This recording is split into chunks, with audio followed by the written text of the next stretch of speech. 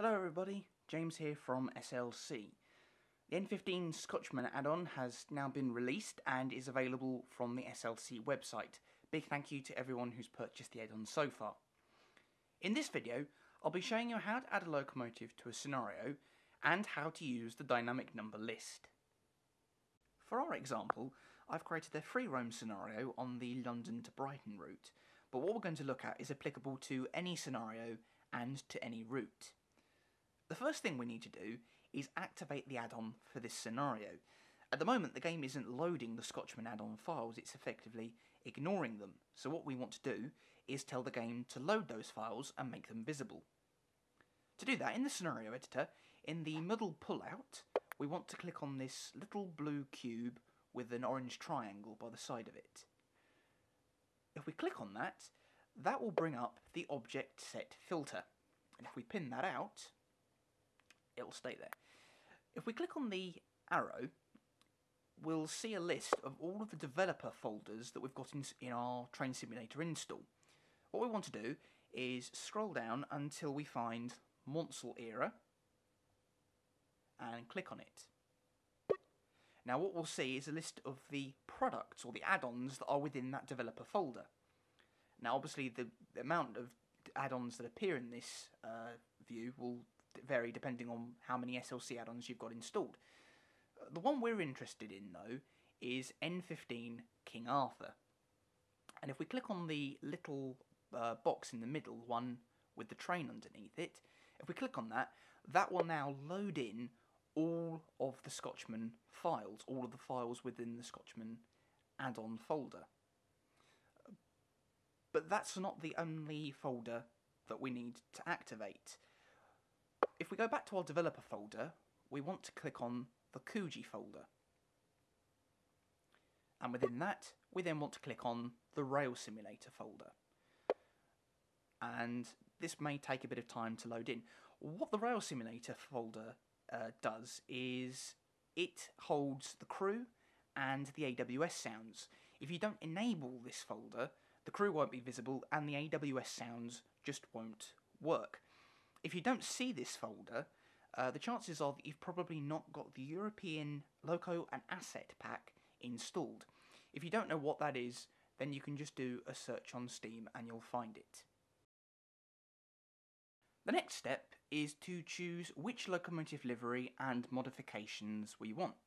To do that, we'll make use of a PDF document which is contained in the manuals folder of our Train Simulator 2016 install. Under the EN folder, you'll find a folder called SLC. Double click on that, and then N15 Scotchmen. The document we're interested in is entitled SLC N15 Dynamic Numbering List Scotchmen v1.pdf. If we open that up, you'll see all the information that we need to have an accurate locomotive and tender for the time period we want. If it all seems a little confusing, don't worry, I'll explain how it all works. The first column contains the locomotive number. The second column is the time period which is suitable for that row. The third column is the name of the locomotive model. Fourth is the locomotive code, and this is the most important one, as this is the number you'll actually be assigning to the locomotive. In the fifth column, you'll see the name of the tender model. While no number is given here, you'll want to make sure that it's the same 3-digit number that you enter for the locomotive. Otherwise, you'll end up with one number on the tender and one number on the engine, which just looks wrong. Finally, the sixth column, for some locomotives, may contain some additional information. So to find out which locomotive and tender models to use, we need to decide if we want a specific locomotive at a certain time period, or just a particular livery. For our example, let's say that I've decided to set my scenario in the late 1940s. If I'm after a livery, I can just look through the list and choose a locomotive that carried that livery. Or, if I'm after an individual locomotive, I just look through the list until I find the time period I'm interested in.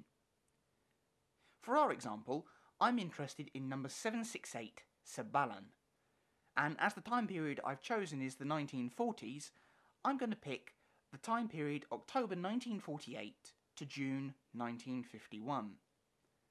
Looking at the third column, the locomotive model we need is SLC N15 Mode Scotchman BR Malachite Gill Sands number plate. The mode simply refers to the advanced or the simple models, but as of version 1, only the advanced models are included. So back in the game, we now want to choose that model.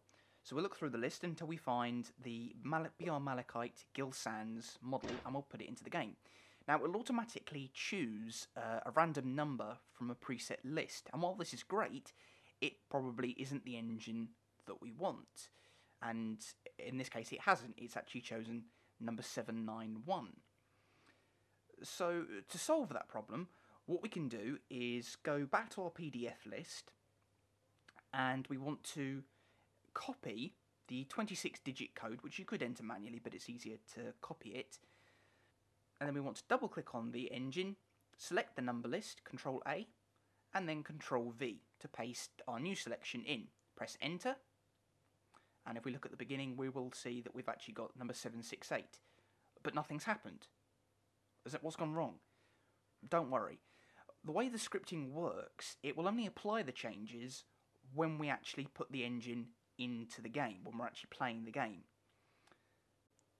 So now, we just repeat the process with the tender.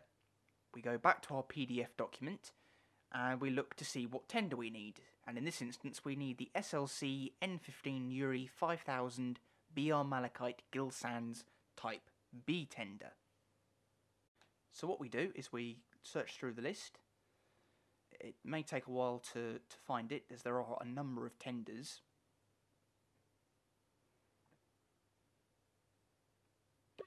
And then we'll put it into the game, spin it round, and couple it up to the engine. So now we need to go and double click on the tender, and in the number we want to enter number 768, because that's the engine that we've selected. Now the number will change here simply because the tender makes use of the dynamic numbering that's built into the game. So all we need to do now is add a driver icon to our train, save the changes, and press the play button. What we'll see now is that in the game, indeed, the changes have been made. We now have number 768, and all of the necessary modifications that are mentioned in the dynamic code have now been applied to the locomotive. And that's pretty much it. That's all you need to do to get a locomotive into the game using the provided dynamic number list. Hope you all found that useful, and I hope to see you all very soon.